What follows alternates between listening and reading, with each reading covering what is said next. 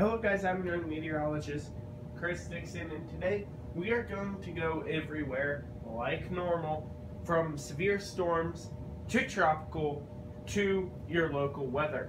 Now, to start off, we have a whole bunch of severe weather to talk about. We have from the 24th of May all the way until 3 days out from now. So we have a lot to talk about. So let's start off on May 24th. We had 40 tornadoes and nearly 200 reports. On the 25th, we had 16 tornadoes and also very close to 200 reports.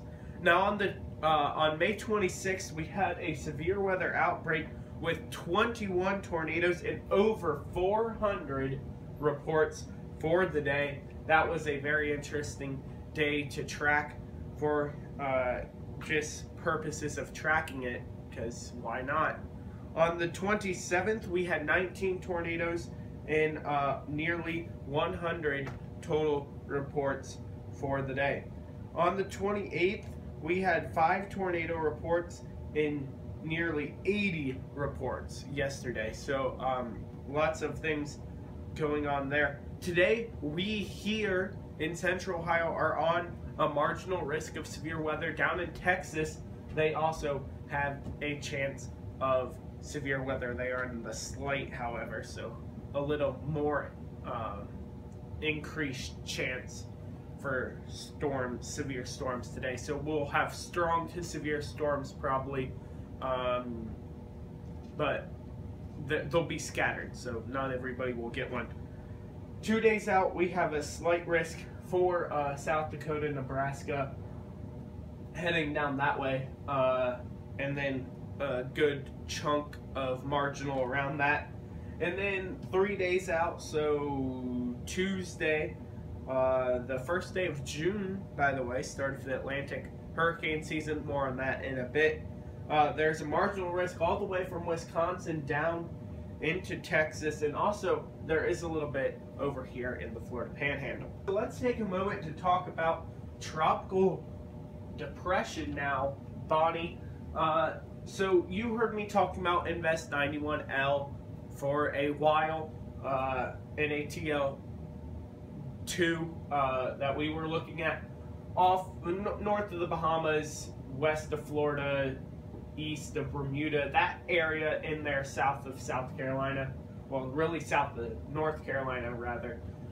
We were watching that chances just increased. That became Tropical Depression 2, and honestly it didn't look like it was well formed. All of its showers and winds of everything were all pushed strongly to the north side. However, we did see it develop into a tropical depression and then into a tropical storm, receiving the name Bonnie. That happened yesterday. Early this morning, about 8 a.m., it was downgraded to a tropical depression, and the tropical storm warnings that were in effect for all of the coast of South Carolina ended. That was really a good thing for the South Carolinians. However, rain is still affecting the area along with wind. I'll have a picture of that radar up right now. Before we continue any farther, I'd like to give a little clip of the storms that hit our area yesterday. Okay, so anyway, I'm meteorologist Chris Dixon. We are here. We do have a storm to our south. Reports of 40-mile-an-hour wind. It's moving, I think, north-northwest at 30 miles an hour. 40-mile-an-hour wind, pea-sized hail associated with that storm. That is a special weather statement for that right now. So that is moving our way. It's down near St. Charles, so in Columbus, and that will be heading our way here shortly. Now there is some lightning associated with it. There is some light thunder that you can hear in the background in our current location. So we will be keeping an eye on this as this storm heads towards our area.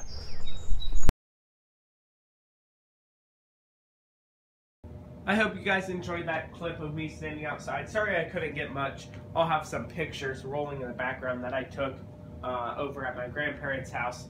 They're a little not so great. But just to give you guys a look at how crazy the wind and rain was.